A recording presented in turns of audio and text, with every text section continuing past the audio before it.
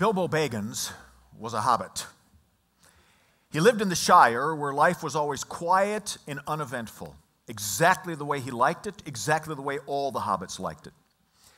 He was a man of routine, and he never deviated from that routine. His house was always orderly. He lived a good, quiet, stable, secure life. And that all changed one day when at night, per his routine, he sat down to eat dinner by himself when there was a knock at the door, which never happens. He opened the door and was met by two dwarves he'd never met before, and they barged their way into his house. A few moments later, a couple more dwarves barged into his house, and then a few more, 13 dwarves in all, along with Gandalf the wizard.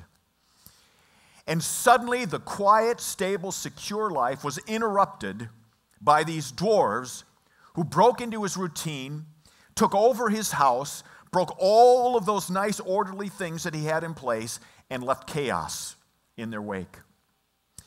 Well, as he was listening to their dinner conversation, he learned that the dwarves and Gandalf were about to embark on a dangerous mission to take back the dwarves' home from the fire-breathing dragon Smaug. And then Bilbo discovered that he was going to be going on the trip with them as their professional burglar. Now, Bilbo wasn't a thief. He'd never stolen a thing in his life. He had no idea what they were talking about. No one had told him about this trip. But suddenly, that nice, serene, stable, routine life was interrupted by a call to adventure, a call even to danger. He was being asked to leave everything that was safe and secure, everything that he knew, to follow some dwarves he didn't know to a place he had no idea where it was. They gave him a contract to sign, and the contract talked about all the things that could possibly happen to him, including his flesh being burned right off of him by Smaug.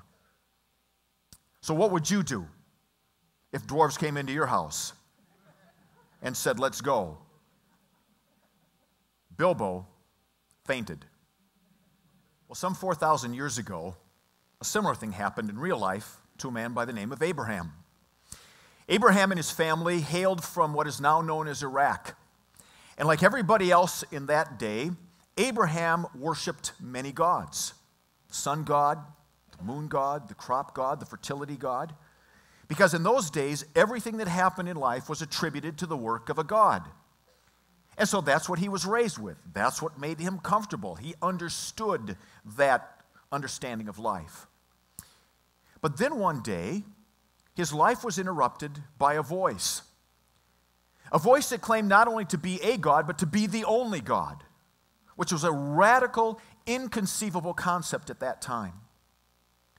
And that voice, as the dwarves did to Bilbo, interrupted Abraham's calm, secure life as he knew it, and called him to leave everything that he knew to go to a place he had no idea where it was, following a voice he didn't really know and had never heard before.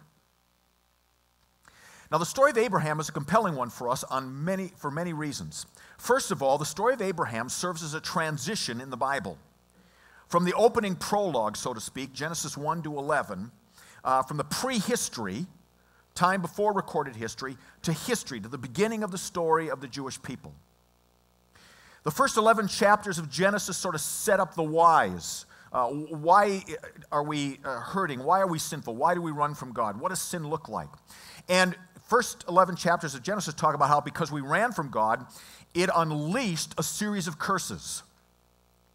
Curses that are symbolized through us being banished from the Garden of Eden, through the flood, the punishment for sin, and then through the confusion of the Tower of Babel. So you have these curses unleashed because of our running from God in Genesis 1 through 11. Genesis 12, God intervenes by beginning to bless the world through Abraham. And so we move from curses to blessing. We also begin the story, the epic story of the three great religions in the world, the Jewish faith, the faith of Islam, and Christianity. But the story of Abraham is important for us on a very personal level, because the story of Abraham is a living picture of what the journey of faith looks like and the components of that faith. And every journey of faith has these components to it.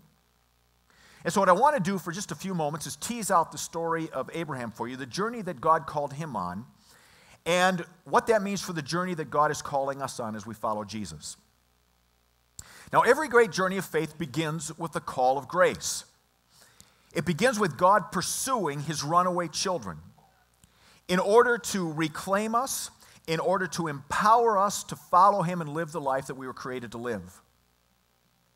But it is not only a gracious call, one that brings hope and encouragement, but it's a rather daunting one. Because it's always a call to leave behind everything that we believe gives us security to follow God, in our case, to follow Jesus, not knowing where he's going to lead us. We only know who we're following. We don't know where he's taking us. And that can be a daunting experience for a lot of us.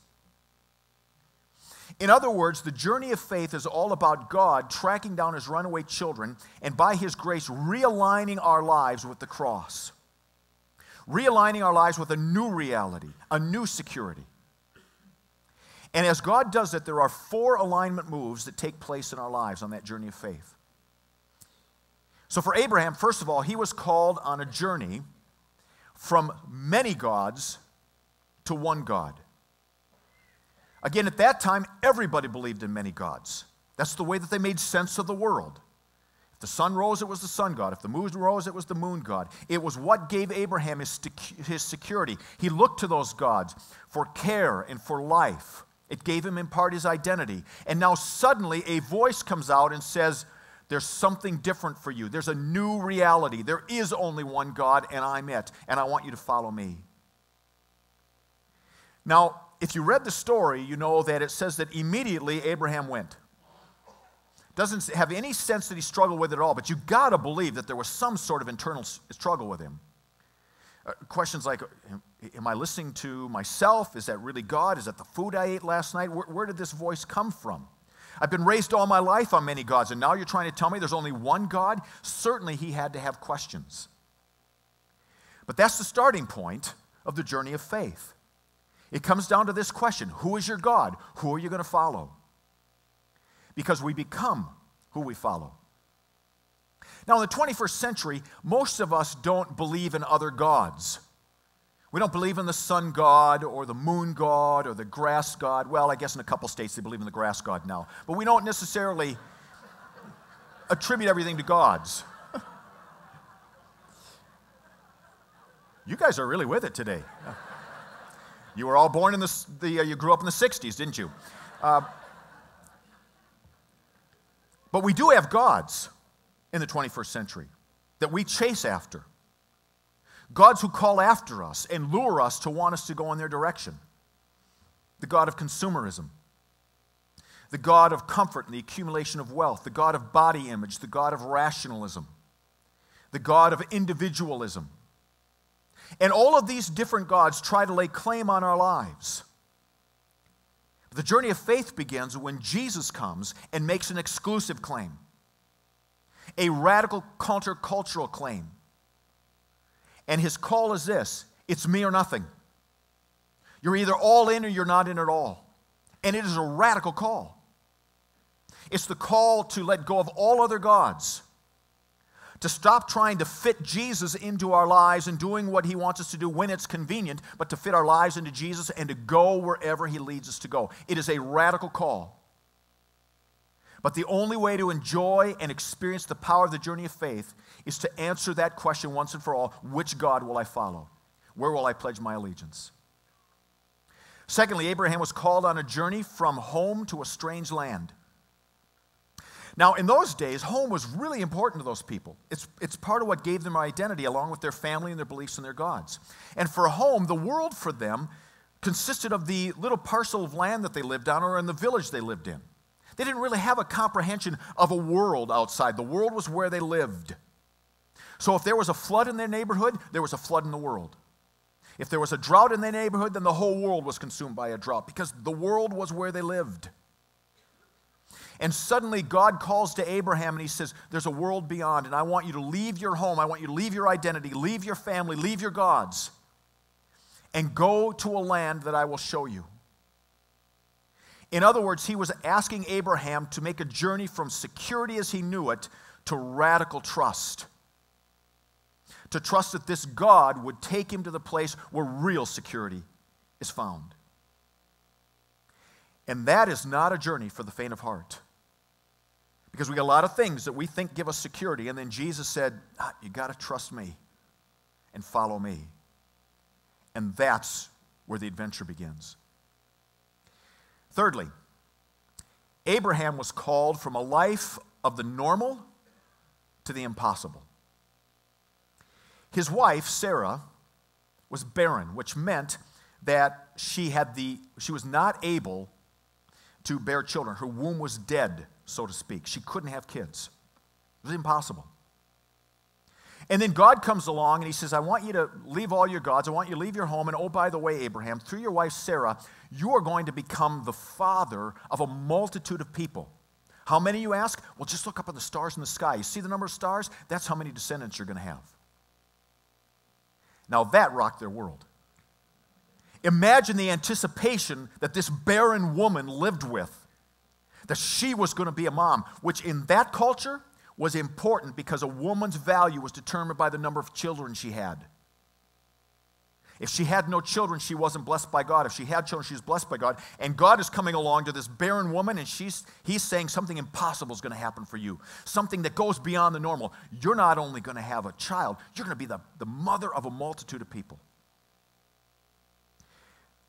But that promise became increasingly abnormal the older that Sarah got. And now she's 90 years old. Her womb is still barren. She's beyond childbearing years. And her husband is now 99 years old. The Bible says his body is dead. He no longer has the ability to do those things that you have to do in order to have... Oscar, are you with me? Okay? If Oscar gets it, then we're okay. There's no ability whatsoever to have kids, but there's still the promise. And at the age of 90, Sarah becomes pregnant. Women, can you imagine the rush that would be? Oh. But in that culture, she knows that she is now blessed of God. And she is so overwhelmed by this impossibility that when her little baby's born, she gives him the name Laughter. That's what Isaac means, laughter. Because she's in on the joke. They've been called from a life of the normal to the impossible. And when we follow Jesus, that's the life we start living. That's why it's such a rush. Because you never know what's going to happen. It's always unexpected. It's always a surprise. It's always beyond anything that you can imagine. And finally, Abraham was called on a journey from self to others. Genesis chapter 12 begins with God making a covenant with Abraham, a promise, a testament, a contract with him, that he will bless Abraham, but Abraham will be blessed for a reason. So that through Abraham and his family, God can bless the rest of the world. So that through Abraham and his family, God can pursue his lost children, his runaway children. And so Abraham is called to leave the other gods for the one God for the sake of others. He's called to leave his home to go to a strange land for the sake of others. He's called to leave a life of normalcy for the impossible for the sake of others. Because when we're called on a journey of faith, it's never about us. It's about God and him working through us to find his runaway children and bring grace to them. And so when Jesus calls us to take up the cross and follow him, it is a call to move from self to others. Because to take up the cross means we're going to do what Jesus does. We're going to sacrifice our lives for others. We're going to go where Jesus goes, to those who are hurting, to those who are lost, to those nobody else wants to be with. And we're going to bring grace to them. We're going to be grace to them so that they too can hear the compelling call to the journey of faith. It is an exciting, thrilling, daunting, paralyzing, thrilling adventure. It's not for the faint of heart, but it's for those who want to experience real life. Now, Community of Grace has been on an Abraham-type journey for the last 9 years. 9 years ago, a group of us heard the call of God to leave our home for a strange land. Our home was a church called Community Church of Joy. multi-acre campus. State-of-the-art campus, a beautiful nursery and preschool area, great Sunday school classrooms, state-of-the-art worship center, all the programs you could want, a 7-day-a-week church. Plus, I had a secure salary, at least as secure as it can be when you work for a church. And God said, I want you to leave all of that, and I want you to go to a strange land called Zuni Hills, and I want you to worship in a gymnacafetorium where you will have 3 beautiful suites for your children, which are 2 locker rooms and a janitor's closet. You'll have that building for just a couple hours a week, and I want you to go there and start doing mission and ministry. And in my case, Tim and some of the staff, we want you to give up your salary and trust that this new congregation will do it. We heard the call to leave home and go to a strange land. We heard the call to move from the normal to the impossible. And we've seen the impossible happen here again and again. Starting a church from scratch in 3 months, putting the whole organization together, starting with zero in the bank, voting and then to build and then building a $6 million campus in the midst of the worst recession our country has experienced in generations. And we did it with 350 people on average in worship at that time. That was nuts. We've given away over $1 million in the last 9 years when we started with nothing. We have moved from the normal to the impossible. And we heard the call to move from self to others. Because we knew in starting that church, and we know to this day, it's not about us. Yeah, we're here because we want our kids to be cared for, and we want our spiritual lives to grow, and we want pastoral care. But it's ultimately not about us. It's about all those people who live in this area, who live around the world, who don't know Jesus yet. That's why God has called us to do this. And so we've been willing to step up and sacrifice financially. We've been willing to step up and sacrifice our time for the sake of others because the God of creation has called us to do so. It's been an exhilarating journey. It has been a hair-losing journey. It has been a thrilling journey. It's everything that you can imagine. But we're just getting started. We ain't seen nothing yet. When you read the story of Abraham, you recognize that receiving the promise of God and going on the journey, having a baby at age 99, that was just the start of it. There's a whole Bible that continues of one impossibility after another, and that's the period that we're in as a church.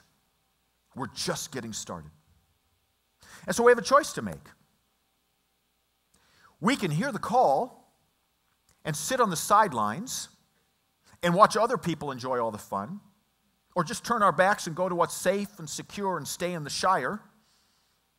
Or we can hear that call of grace, and empowered by grace, we can take up the cross and follow Jesus on the bold, daring, reckless adventure of bringing grace to the world. Ready to go? Then let's pray. Heavenly Father, we have heard the call of Jesus, who went on that journey before us through death into life, and now calls us on this unexpected, surprising, great, thrilling adventure. Give us the courage, give us the grace to say yes, to take up the cross and follow Jesus as individuals and as a church. In Jesus' name we pray. Amen.